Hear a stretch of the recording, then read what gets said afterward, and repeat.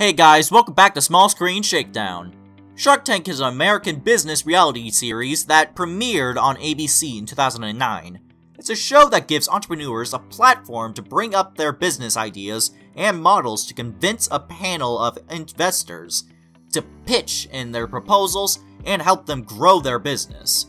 Let's take a look at the Shark Tank's favorite pitches.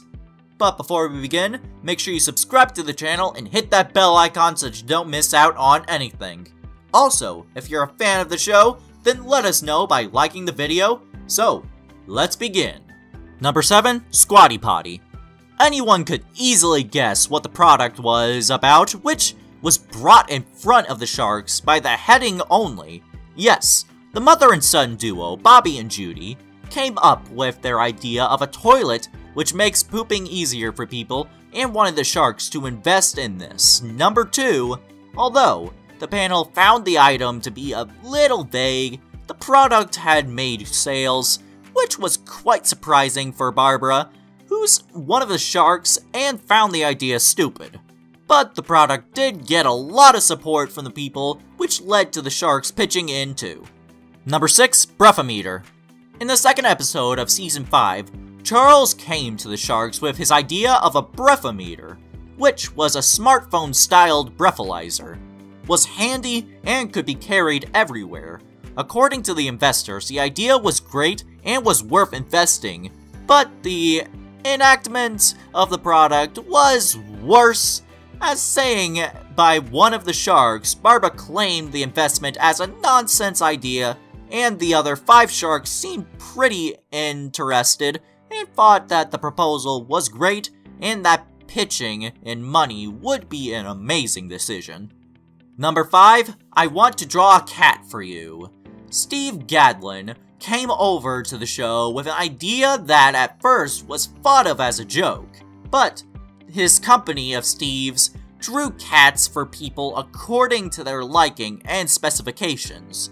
Although the sharks found the guy brainless, but loved him too, he convinced Mark Cuban to invest $25,000, who was later asked by the customer to draw a cat for them, and were ready to pay a good amount even after the company wasn't quite doing the business.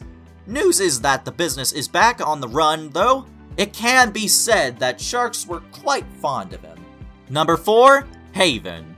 The CEOs of the Haven Lock, Alex and Clay, became a reason for the sharks' laughter when they came onto the show with their idea of putting in adjustable locks to the doors, which could be locked and unlocked through your smartphone. The idea of these locks helping with break-ins made them demonstrate, but that only became a source of entertainment for the investors, since the demo didn't go as predicted. The constant struggle of Alex to kick the ordinary door open in 5 kicks had sharks rolling in laughter, but still was able to persuade 2 of them and immediately made it onto their favorite list. Number 3, Frocks. Edwin Heaven brought up his solution to the missing socks in the laundry. Frocks was that solution, which is a pair of socks that comes with an extra one. And Heaven wanted the sharks to pitch on it, but his idea was immediately put down when the panels heard the sales. None of the investors wanted to invest in Edwin's plan and said that they find it ordinary, and that the other companies will ruin his business once they get to know this idea of his. Although, that day, Edwin went home with 0 investors, but he still made it to their favorites. Number 2, Scan. Garnet Gee, the founder of the Scan, came over to the show seeking $1 million from the investors.